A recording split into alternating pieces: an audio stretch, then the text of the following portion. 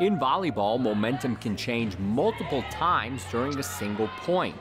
The fulcrum is often the setter, who can shift from a team's being attacked to doing the attacking. The University of Denver has two of the best setters in the Summit League as part of the Pioneers' 6-2 offense, meaning that Ellie Anderson, a sophomore from Iowa, and Andrea Eddy, a junior from Colorado, split time depending on the rotation. Eddy, who goes by the nickname Dre, as in the doctor, comes from a family that is used to doing historic things in volleyball.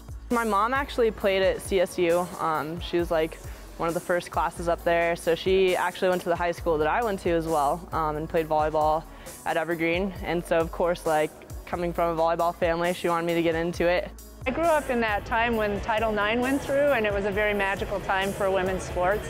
I didn't realize where I was at the time.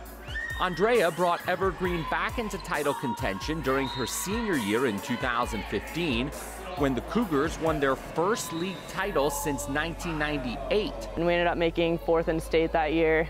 Dre then embarked on the next episode at DU. With Andrea Eddy and Ellie Anderson setting things up, the Pioneers have one of the best hitting percentages in the country in 2018, leading to a 26-1 regular season record and a 5th straight Summit League title, although coming up just short in the Summit League tournament afterward. It's been a special run. I think we're definitely receiving the recognition nationally. The girls are, instead of distracting them, that's really fueling them. Eddy has been called on to do it all. During a particularly long and tense set early in the season, the DU won 36-34 against Samford. Eddy had to play in the front row because the Pioneers were out of substitutions. During that set, she recorded an assist, a kill, a dig, an ace, and a block. Like the Dr. Dre song, all in a day's work.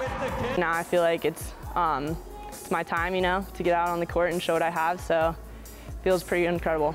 It all represents another chapter that the Eddy family writes in Colorado volleyball history. With the impact she's making, DU won't forget about Dre anytime soon. For Colorado Prep Spotlight, I'm Jonathan Horowitz.